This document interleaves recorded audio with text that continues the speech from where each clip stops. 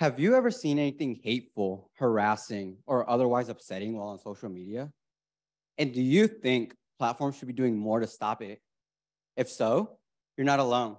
8 in 10 Americans agree that platforms should be doing more. So why don't they? What's so hard about removing problematic content? I'm here to tell you that removing the content is part of the problem. And I'm going to do so by focusing on hate speech in particular.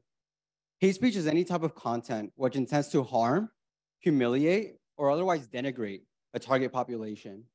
Most often targeted are historically oppressed populations, but hate can target any group, any them, that goes against our shared interests. So how can removing this content make it worse? Let me tell you the story of Dave. Dave recently got kicked out of a school board meeting for lashing out against AP African American history or African American studies. So what did he do? He took to Twitter, of course, and he said some things on Twitter that should not be said in this room or on Twitter. So he got suspended.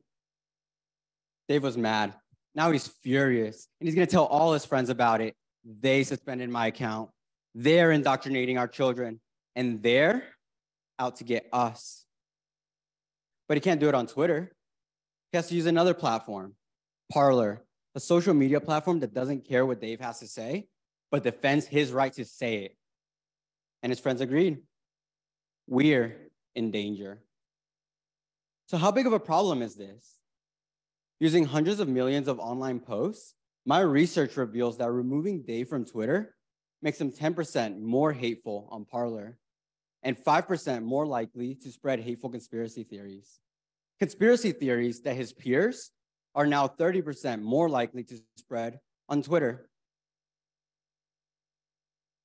Combining social science and big data, my research aims to strike a balance between freedom of speech and societal safety, so that we can design policies that are better informed by Dave's radicalizing power, both on the platform and off. Thank you.